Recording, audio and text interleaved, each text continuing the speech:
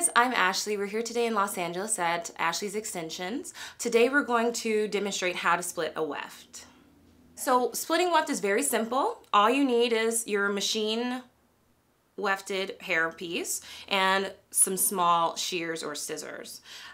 So basically what you're going to do is you'll see that there's two pieces. Basically you're going to see the seam. There's a seam along the middle of the weft, and sometimes you are able to kind of pull it apart a little bit, and you take some small detailed scissors, like these are sewing scissors. You can get at any craft store, and you just kind of cut along the top of the weft. I like to start to pull and kind of pull the weft apart because it makes it easier to see.